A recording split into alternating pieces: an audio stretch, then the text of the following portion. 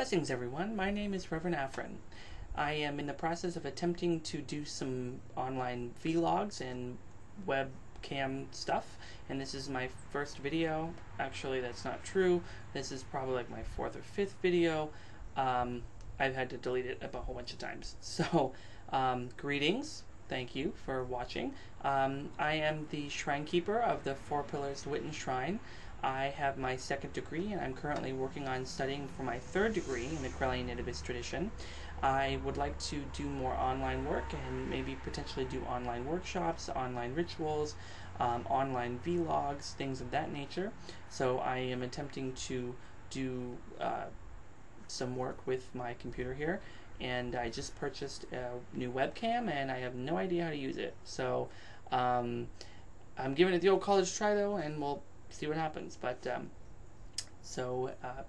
this is the video. Yeah. So I'm actually in my shrine room right now, and as you can see behind me, I have a lot of my shrine stuff. Wicca and Correllianism is my spiritual home, and it's where I think I'll probably always be and where I belong.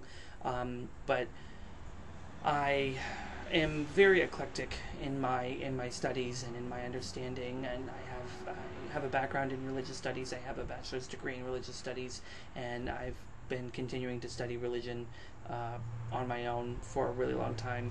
I've studied a lot of religion, and I think that you'll see a lot of that and a lot of influence from that in the videos that I post, and in the discussions that I have, and in the comparative concepts that I discuss between Wicca and other forms of paganism, between Wicca and other forms of religion. That's just something I've always been interested in, and hopefully you'll find interest in that also. So behind me, you'll see I have some books over this way here, and this is only a fraction of the books that I have. You'll see over here I have some of my, you can't really see it. You'll see over here I have some of my chalices down that way, and up here I have some Buddhas, and I have a mala here, and over here I have another Buddha, really nice Buddha back there, and I have a Kuan Yin shrine there, and up here I have a statue of Bast and one of my censers, and I have some more Buddhas up here. You'll also see right here I have an icon of the Virgin Mary and baby Jesus that was gifted to me from a friend who visited Russia, and she brought it back from a monastery there. It's an Orthodox icon, and behind that, you can't really see it right now, but behind that there is also an icon of Saint Joseph, who is another Orthodox icon. And then of course you see the prayer flags up there. We also have more prayer flags outside. So you'll see a lot of iconography, you know, around the shrine of other things as well. The Four Pillar Shrine also has other shrines and things, but directly behind me, which I'll show you in a minute, is the main altar of the Four Pillar Shrine, and I'll show you all that. It's partially decorated for the next Sabbath, but it'll be completed by the time the Sabbath comes around. That's part of the reason why I would like to do this introductory video, because I'm hoping to do more videos of Sabbaths, Esbats, workshops, all sorts of other things. So, and I'm in the process of trying to figure this whole thing out, and hopefully we'll get some good quality videos out of it. So the Four Pillar Shrine also has a hokura outside, and hokura, that's the Japanese word for it, and hokura is an outside shrine for some form of a nature spirit. They're very basic, and normally there's offerings that are made and things.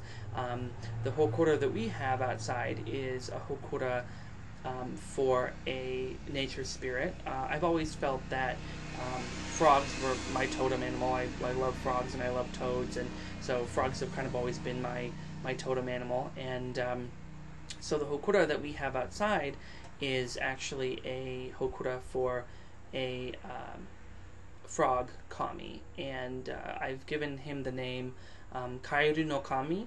Kairu no Kami is Japanese for the kami of frogs. I don't know if that's the name that they give the kami in Japan, or if there's even a kami in Japan, worshipped in Japan with that name, but I felt that it was very appropriate, and it's an outside nature shrine for members of the Four Pillar Shrine to see and to worship at if they so choose. We also have in another room we also have a kamidana, and the kamidana is also another Shinto shrine. And the kamidana is which means God's shelf in Japanese, and it's a shelf, and on the shelf is a replica of a Shinto shrine or jinja, and in there is a talisman with the name of a particular spirit or kami written on it, and people make prayers and offerings to the kamidana as well. And we also have one of those here that we pay reverence to. It's very I don't feel that it conflicts in any way with Wiccan or pagan practice, and I'm sure we'll discuss that in the future as well. So the Four Pillar Shrine, although it is eclectic, is a predominantly Correllian organization, and as I said, we are a Witten shrine in the Correllian tradition. The Correllian tradition has a level system when it comes to their shrines and the formality of each group, and ours has been deemed as a Witten shrine, which is a formal group. It's the step below a proto-temple, which is a group in the process of becoming a temple, and I hope at some point that eventually our group will become a temple. That's my hope anyway. So the Four Pillar Shrine is dedicated to the purpose of fostering spiritual growth, and for the Wiccan community through regular teachings, rituals, worship services, and workshops. We also encourage spiritual growth through devotional practices. That's the main crux of the Four Pillar Shrine, is devotion. Devotion is a very lacking area in the pagan community and in the Wiccan community, in my opinion. I'm sure that there are other people who are very devoted and practice daily devotions and prayers and meditations daily, but generally speaking, I don't think a lot of people practice as much devotion as other groups do. So the whole purpose of the Four Pillar Shrine is to kind of cultivate that devotional belief and practice in daily life. And the Four Pillar Shrine hasn't necessarily been a trailblazer in that respect. We don't have, I haven't developed any lengthy liturgy or daily practices or things like that. I did develop what we call the Four Pillars Devotion Ritual, which is a ritual that is very loosely based upon the regular Wiccan ritual, the Correllian Order of Service, and but it is a little bit freer, I think, than some of the other ones, and some of the basic Wiccan ritual, and we'll talk probably more about that in future videos, and hopefully I'll be able to perform it on video as well to share with other people. It's just one of the ways that we can try to keep a regular ritual that can help to build a devoted relationship. And I feel that devotion is very important, and it's something that I strive in my daily life to do, and I certainly hit the mark, or miss the mark rather. I don't hit the mark, but I hope that through the practice of our group and our shrine and things, that people can find a way to have a devoted practice. I've read a lot about devotional practices in other faiths, and I really would like to cultivate devotional practices in our faith as well.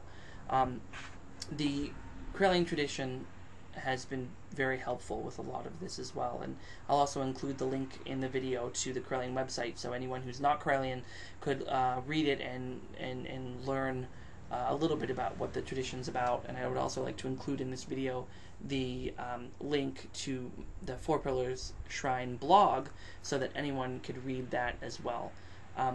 The Four Pillars Shrine created a doctrine or a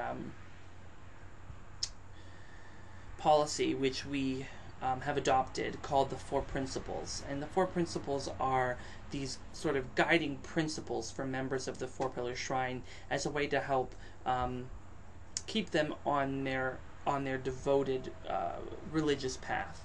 And the four pillars, the four practices of our shrine are study, worship, and devotion, service and environmental sustainability and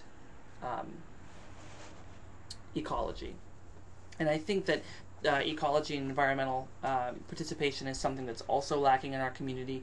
Being a nature-based faith, I feel that it's important that we understand the environment, understand how we fit into the environment, understand how the animals and plants and things that we work with and we live with, work with the environment as well. So that's something that I like to study. I'm interested in. I've read, there's a lot of great information out there about environmentalism and ecological studies, things like that. If you'd like to learn more about the 4 principles, again, please don't hesitate to visit the blog. I really flesh them out and really go in depth with them more on the blog. So I'm certainly hoping to have more blogs in the future and more practices televised, videotaped and things in the future. So I hope that you enjoy, and I hope that you come back for more and get to see more videos of me and of the shrine, things of that nature. Before I sign off, I would like to show you the main altar of the 4-pillar shrine, which is directly behind us. So here we go. I'm turning you around, turning you around. There is a banner that I made, Wiccan Corellian banner there, and right over here is the main altar there, and you'll see I have a beautiful singing bowl over there, and I have a god and goddess statue. I also have a statue of Thor there in the middle. This is the main altar that we use for most of our rituals and things of that nature, so you'll probably see more of this later in the future. Well, thank you so much for tuning in, and thank you for visiting this webpage, and I'm going to try and share this video. If you have any questions or anything you'd like to see, maybe, and just let me know, and maybe we'll see if we can try to get some videos going for that. So, thank you so much. Signing off for now.